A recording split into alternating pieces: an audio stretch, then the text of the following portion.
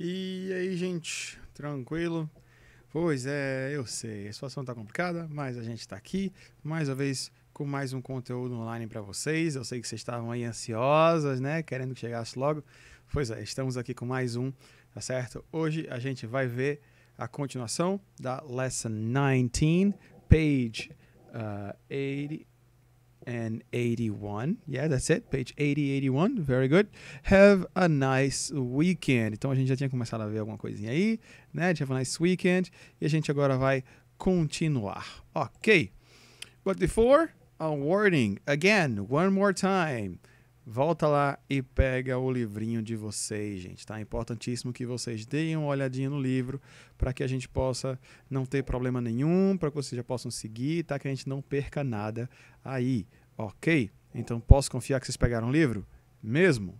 Pegaram? Ok, cool.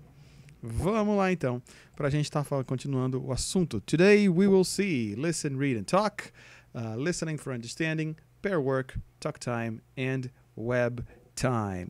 Então, bora lá, vamos seguir. Follow along with your book, Listen, Read and Talk. Tá? Vai ouvindo aí. Se não entender, se tiver alguma palavrinha mais difícil, dá aquela circulada, dá aquela sublinhada para a gente poder tirar essa dúvida depois no grupo. Ok? Então, let's go. Listen, Read and Talk. Troy's Weekly Routine. Book 1, Lesson 19. Listen, Read, and Talk. Troy's Weekly Routine. Troy lives a little far from his high school. Every day he takes the school bus in front of his house and gets to school 15 minutes before classes start. He studies hard from Monday to Friday, from 8 a.m. to 3 p.m. He is always happy with his grades. On weekends, he has a lot of fun with his parents and his little brother.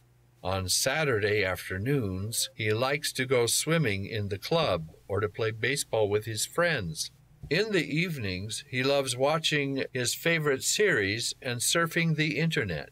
On Sundays, he gets up early, has a big breakfast, and then goes to church with his family. In the afternoon, he usually takes a long nap in his hammock. Uau, parece bem... Essa imagem que tá aí no livro parece bem cansado, né? Que nem esse rapaz aí, que nem esse rapaz ali, ó. Mas a ideia aí é essa, tá? A gente tá falando de o quê? Weekly routine. Então, weekly seria a rotina o quê?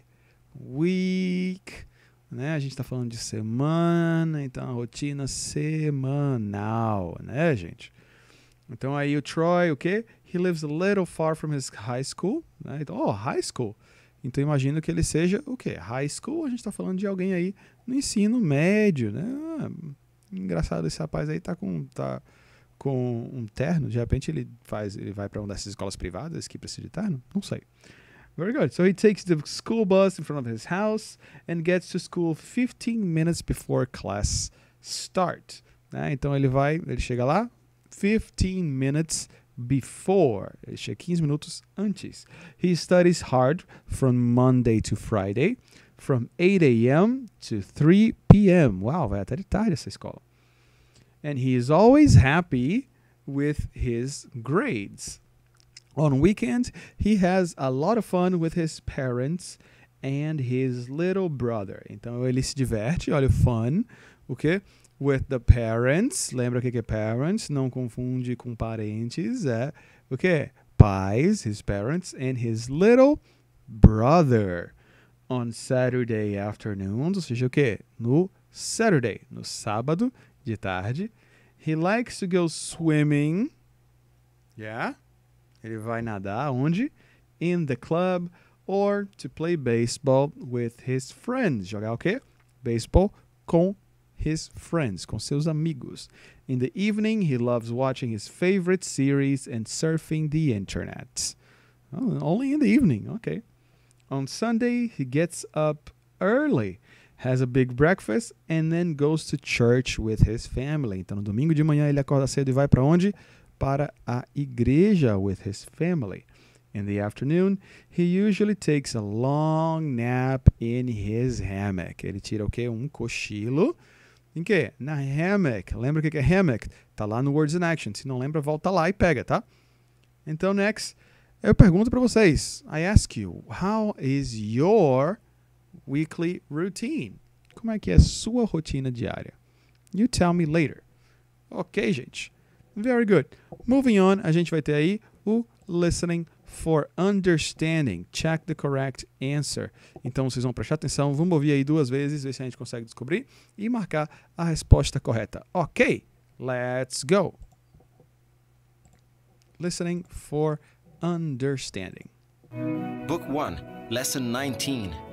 Listening for Understanding. Listen to Troy speaking about Sunday evening. What did he and his family do? Check the correct answer.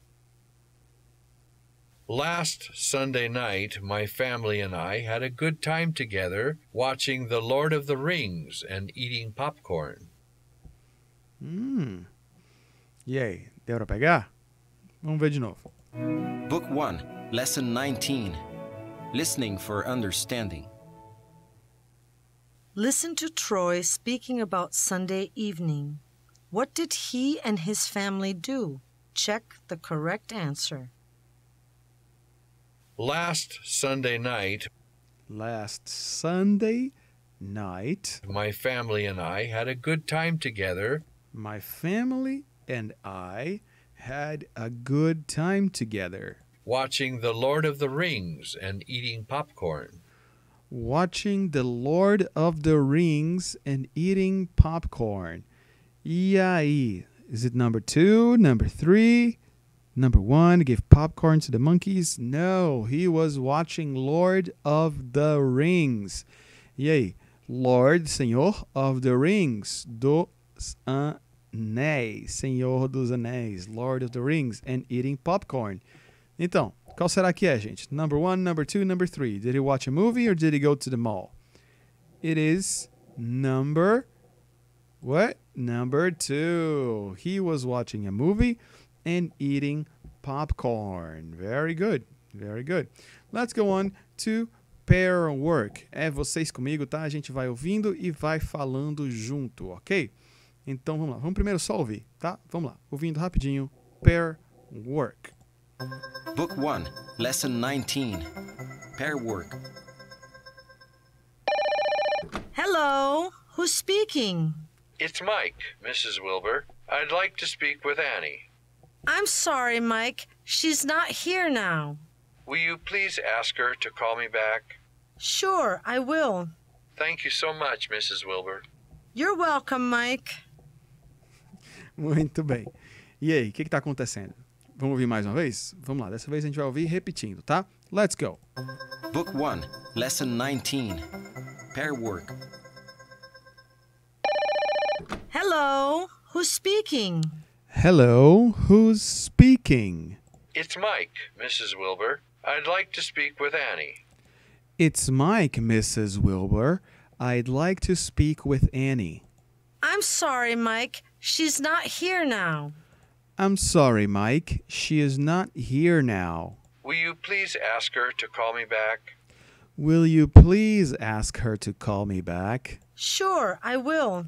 Sure, I will. Thank you so much, Mrs. Wilbur. Thank you so much, Mrs. Wilbur. You're welcome, Mike. You're welcome, Mike. E aí, gente? O que está acontecendo? What did Mike do?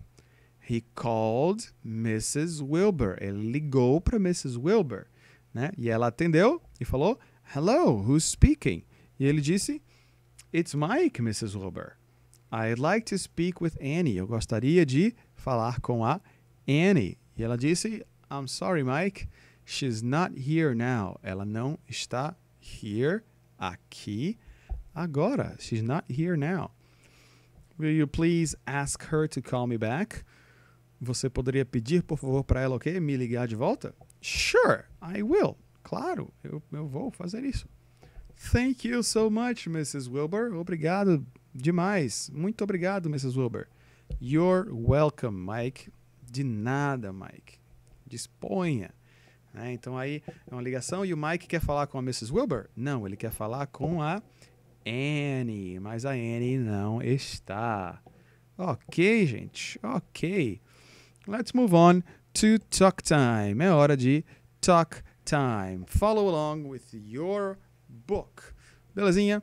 Então, bora lá. Number 1. Dá uma olhadinha aí para number 1, talk time, page 81. Ask me questions about my life. Fala o seguinte, escreve aí uma question que você tenha sobre a minha vida, sobre a vida do Mr. Vítor. Escreve aí, ask me a question about my life. Depois me pergunta lá no grupo, hein? Vou ficar esperando. Number 2, do you think you spend too much time surfing the web? E aí?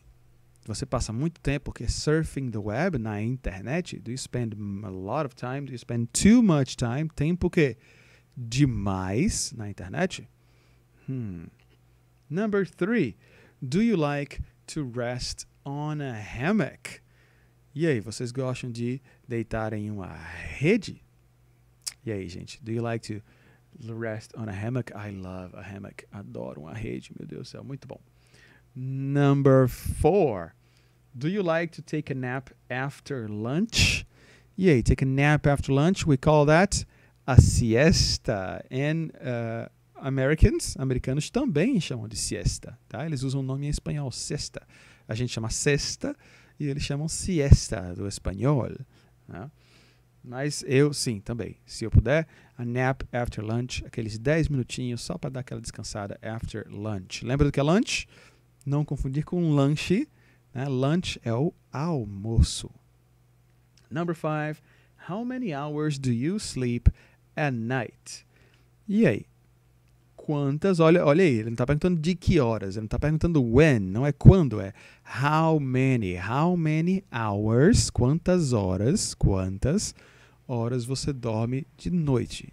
E aí? 6, 8, 10, o que é recomendado normalmente de 8 a 10 horas, 8 to 10 hours. How many hours do you sleep? Number 6, do you like to listen to the radio? E aí, do you listen to the radio at home? Eu não escuto muito at home, mas in the car while driving? Yes, I listen to the radio while I'm driving. Number 7, do you have a key holder? How many keys are in it? E aí, lembra o que é key? Lembra o que é key? Keys. Do you have keys?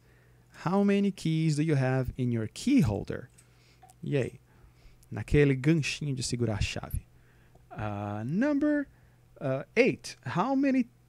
What time does your English class start?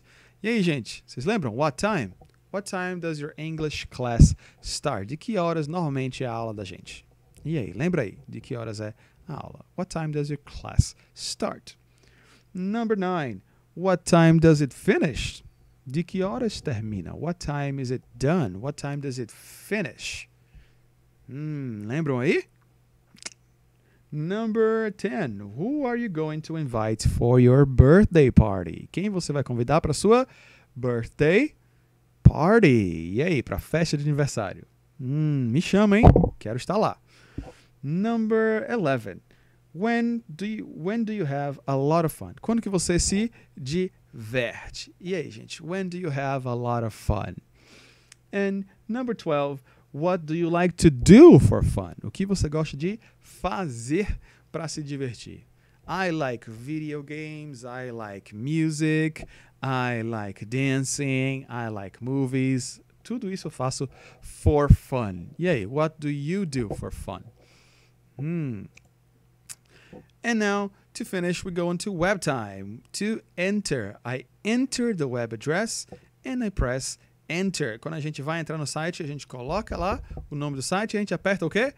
Enter, tá? Porque é o comando, a gente entra o comando, então a gente aperta enter. Por isso que a gente fala enter. Ok, gente? Muito bem, por hoje a gente viu listen, read and talk, listening for understanding, pair work, talk time and web time. E aí, mais uma vez, next time a gente vai falar da lesson 30, part 1, moving. Let's move. E aí, para vocês ficarem atentos às orientações do CRA, tá? O acesso ao aplicativo para quem ainda não tem e para a gente fazer as atividades, porque elas vão contar como presença para vocês. Ok, gente? Por hoje Eu vou ficando por aqui. Valeu, gente. Até o próximo conteúdo online. Fui!